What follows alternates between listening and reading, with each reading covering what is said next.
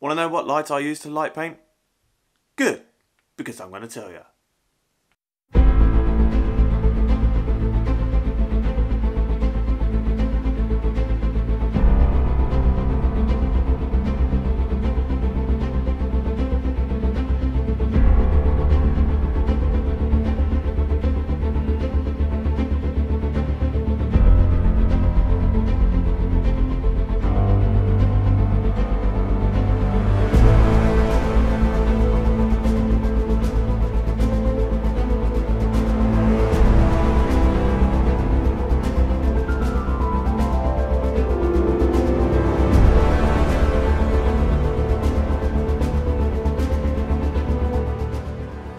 What's up guys, it's Shooting Dave here.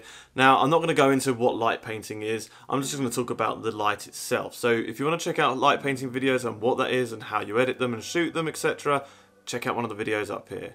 For now I'm just going to talk about the light itself.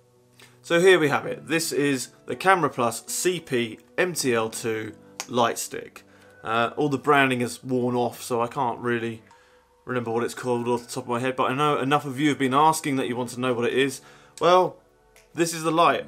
It's a long light tube, very bright, it has different intensity modes, also has a CTO cover which goes over it so you can change your light colour from 3500 Kelvin to 5500 Kelvin, which is handy when you want to balance daylight with street lamps, for instance. Now I've been using this probably on and off for the last 5 or 6 years now. It is stuck with me. I've bought a few lights including the Yongnuo Wine 362 or something like that above me, which I'm using actually to film on, but I just don't like the power output of that. I much prefer using this one, and yeah, I think this is a much better light. It has been heavily modified by myself. You'll note that there's some nice black tape down the back. Now I did that personally because the light from this tends to bleed and come out the back of the light as well, so when you're light painting your shots you don't really want that extra spill, it just gets a bit messy, and so I did that to control it. I also tried putting some black card, when you take the cap off, with the longest thread in the world, I tried putting some black card down the inside as well to help combat light spill.